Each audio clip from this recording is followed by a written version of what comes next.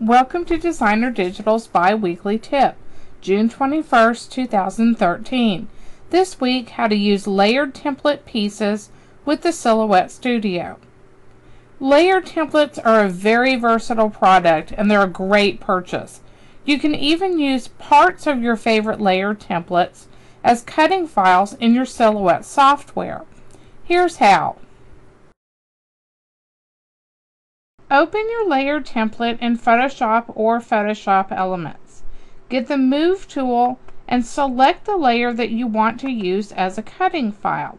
For the sample, I'm going to use the frame over here on the right to create a cutting file. At the top right corner of the Layers panel, click the down arrow and choose Duplicate Layer. This activates the Duplicate Layer dialog box.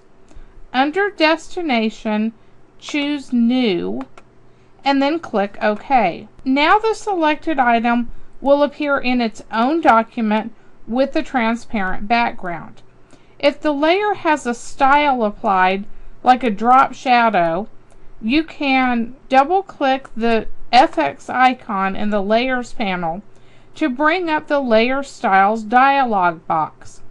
Untick any of the layer styles that are ticked, and then click OK to clear away the style. Press Ctrl U or on a Mac system Command U to bring up the Hue Saturation box. Drag the lightness slider all the way to the left and click OK. This changes your image to black with a transparent background. Now you can trim away the transparent background by getting the Crop tool. In the Options bar at the top or at the bottom, depending on which software you're using, you can clear away the height and width box, or you can choose No Restriction. Draw out crop lines around your image and tick the check mark to confirm the crop.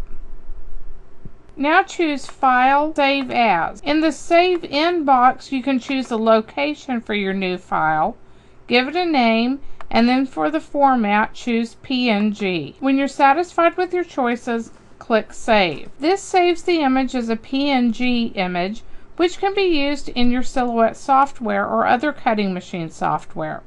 See how to load cutting files into the Silhouette Studio video to load and use the resulting PNG. Thanks for watching, and be sure to check back in 2 weeks for the next cutting file tip.